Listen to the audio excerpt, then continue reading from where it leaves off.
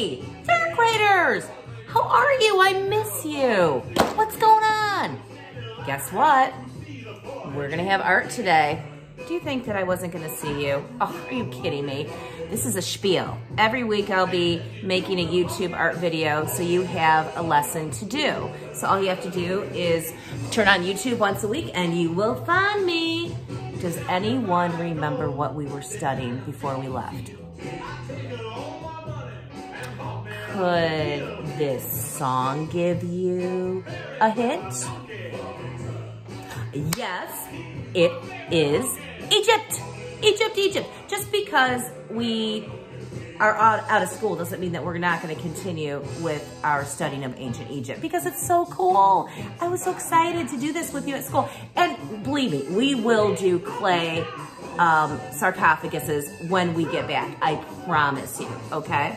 But for right now, we're just going to make the best of it with paper, crayons, scissors, and the stuff that we might have at home, okay? So as you can see, I've got my beautiful Egyptian necklace on. Isn't it gorgeous? And I've done my eyes for you. My sister actually bought this in Egypt for me last summer when she visited Egypt. So let's talk about Egypt. Let's kind of refresh our memories because it's been a little bit of time. Tell me what continent Egypt is on. Yes, Africa. Oh, yes, so smart. What river runs through Egypt that they got their food and their soil, and they used this river to travel? What was it? Oh, yes, the Nile. Good. Hey, see, you guys remember everything. So archaeologists discovered something that has helped us understand so much about Egypt. Does anyone remember what they discovered? Yes, the tombs which were filled with artifacts and beautiful art on the wall. And they wrote a certain way. What was that writing called? Yes, hieroglyphics. What did hieroglyphics look like? Yep, pictures. Oh, you're so smart. Who's your art teacher? Okay, so yes, we discovered the archaeologists discovered the artifacts and something else in those tombs, which you were all like, "Wow, this is cool." But then when I told you about it, you were all like, you were ready to throw up. What'd they find? Yes, the mummies. And so, what did they believe about? What did the Egyptians believe happened to them after they died? Yes, they believed they had an afterlife. So they created these lavish tombs, and inside these tombs we would find artwork and the mummies and these great elaborate sarcophaguses, which were made out of stone, which were above the ground, which held the body. And many times the sarcophaguses were painted with the hieroglyphics and also pictures that told a story about what the pharaoh or queen wanted to happen to them when they went to their afterlife. And so these tombs were filled with so many different things that the pharaoh or the queen wanted to take with them to the afterlife. They believed that if they buried their cat, which was mummified, that cat would come alive and go with them to their afterlife. They believed if they put a small boat with 1,000 little wood soldiers in it, that big boat or small boat would turn into a big boat with 1,000 soldiers. That's what they believed. It's really fascinating. So we ended with the sarcophagus, and what we're gonna do today is we're gonna kind of rewind and begin the project again and then actually finish it. So I will see you in a few minutes. This is what I need you to get for this project. I need some paper. Pretty paper will do okay, but if you have a thicker paper, that would even do great. So I would have maybe 4 of these in case you want to start over. And if you can take like an old cereal box and open it up and get some cardboard, that would be great too, or any cardboard will do well. It just has to be about the same size as your paper. And you're gonna need scissors. You are going to need a pencil. You are going to need markers or crayons. It is up to you, and some glue. And I know this sounds kind of crazy, but if you can find an old white shirt or a white rag that's kind of thin, that would be great. Shh, don't tell Dr. Mara. I took this from his drawer. Don't take it from your parents' drawer though. Make sure you ask, all right? And you also could use toilet paper, but hey, the toilet paper dilemma. I know. I'm not gonna suggest that you use toilet paper, but if your parents say, oh, it's okay, then when they watch the video and see how much you can use, then you have to discuss it with them. But don't take the toilet paper unless you ask them or they know. Capiche? Good. See you in a second. I'm so glad we're together again. I love you, my love bugs.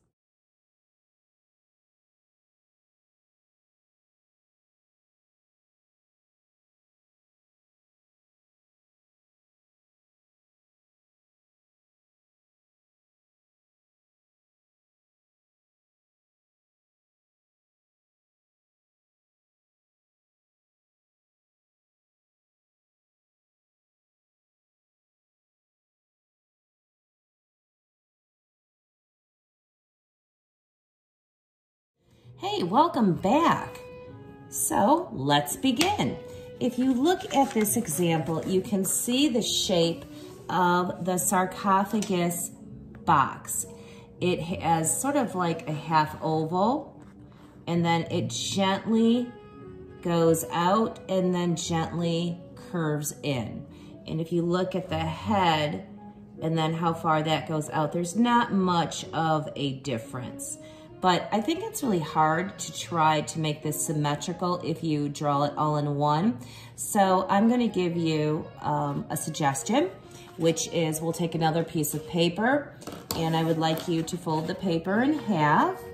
Okay, kissing corners, mwah, mwah, just like I tell you to do in school. And then we're just gonna draw 1/2 of the sarcophagus box, starting at the top. Don't start in the middle. Come on, remember my saying, da bigger, da better. So get up to the top, right there, just a little bit below it.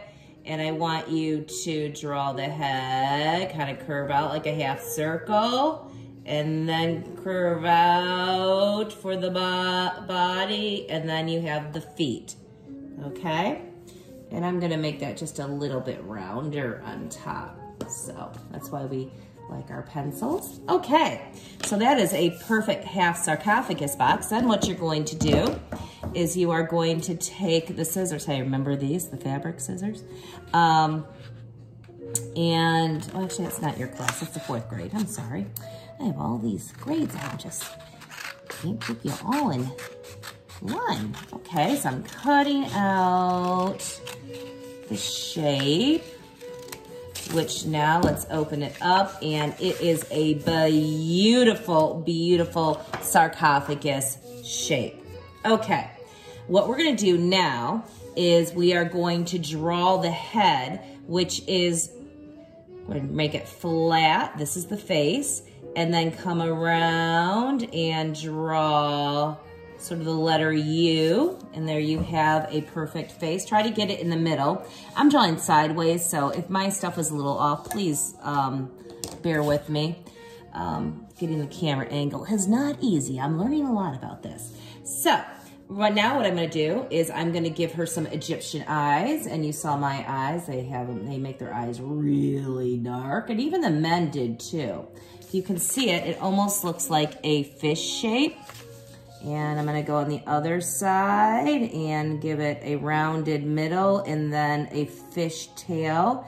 And I'm gonna make those eyes really dark, really dark. Bring them all the way over to the side. Dramatic. You know, makeup actually started in the ancient Egyptian time. So you've got some good eyes there. Now I'm gonna give her some great big eyebrows, or he. Okay, and here's my nose. And now some lips. Okay, so she looks pretty happy. Okay, and I think I'm gonna even make my eyes a little bit darker. Okay, now what I'm gonna do is I'm gonna draw the headdress. The headdress is pretty easy. You know what you can do is just come down here, draw a line, just a kind of in the middle of the fold, and then curve it around and curve it around. And then you have your headdress. Does that make sense? So you bring it down, flat line, and then you can start those lines that we saw in King Tut's headgear. And you bring them around. You see how I kind of curve them on each side? Okay, I'm giving them a kind of a curve and then bring it down. Okay, and try to make it symmetrical. Whatever you see on one side, show it on the other side. Now, this is going to be the decorating of the sarcophagus box with the different shapes and also hieroglyphics. Here I have an example of mine, and you can see that I drew some hieroglyphics. This is actually my name, and then down here it says art. I then added a ton of different patterns and designs in different colors, okay? I used marker. On this video, you will see some samples of designs and patterns that the Egyptians used, and you can stop and look at those when you're doing your work. Stop the video so you can see it. And it also included a hieroglyphic sheet, so you'll be able to write something. So what I would like on the front of these are, I want to see some patterns. I want to see you do some hieroglyphics. Do all of this in pencil first, and then I want to see you color it with marker or crayons. It's up to you. What I did is I actually outlined everything in Marty the marker before I colored. I did my hieroglyphics in Marty because I think it's a little bit easier to see the shapes because we are working so small. So work on this, get your color and your hieroglyphics and your patterns in, and I'll see you in a second. Have fun.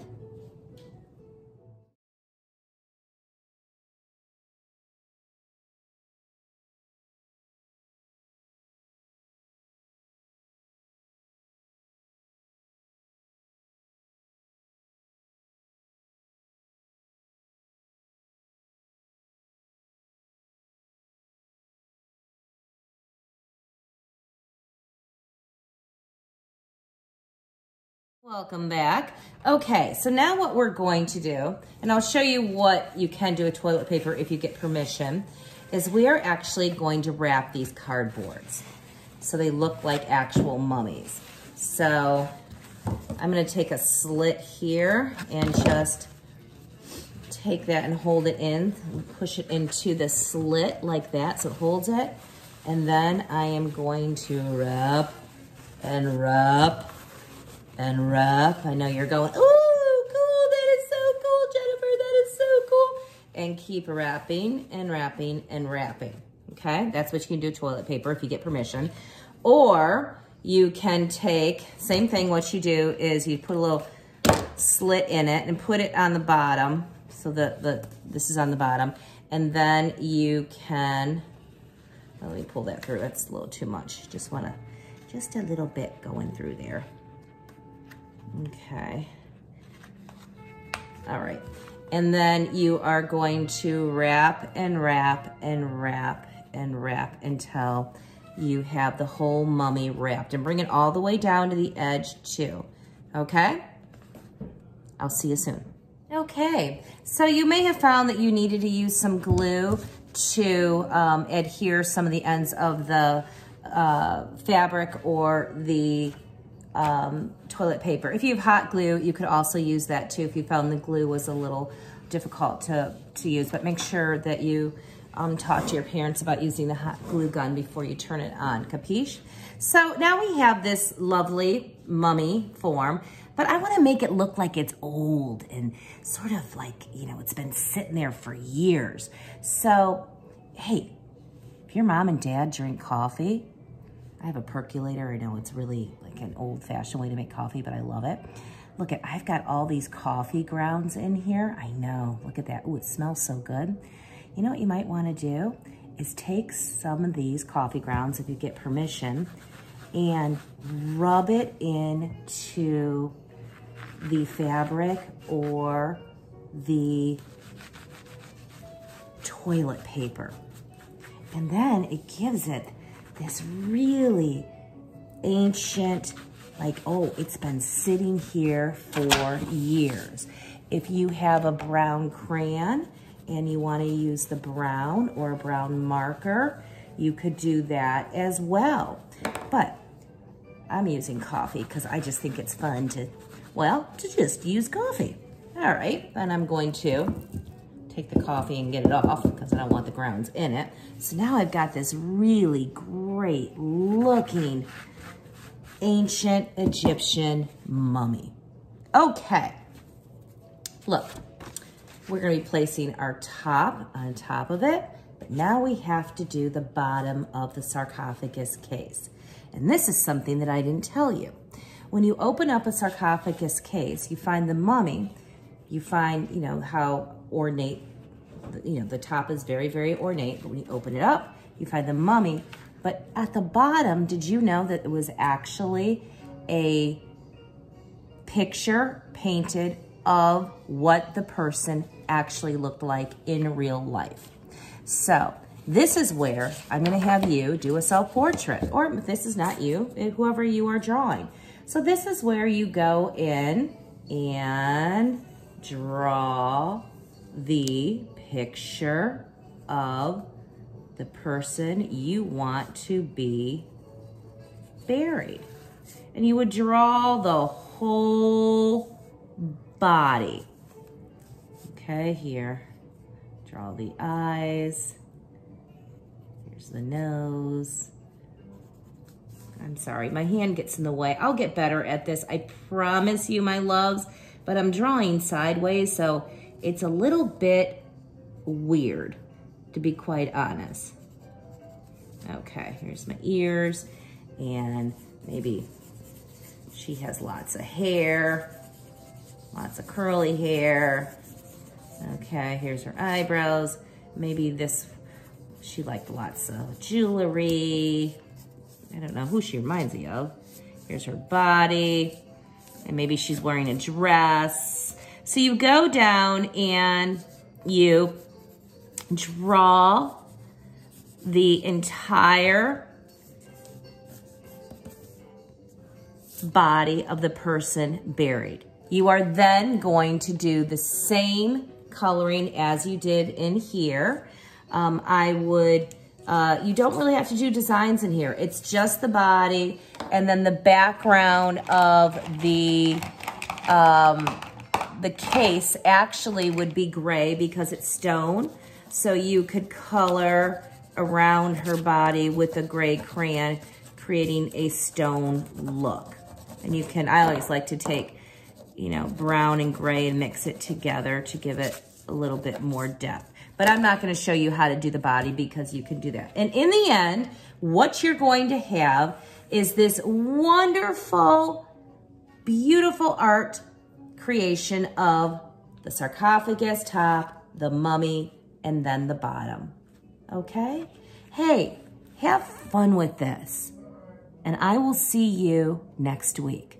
I miss and I love all of you.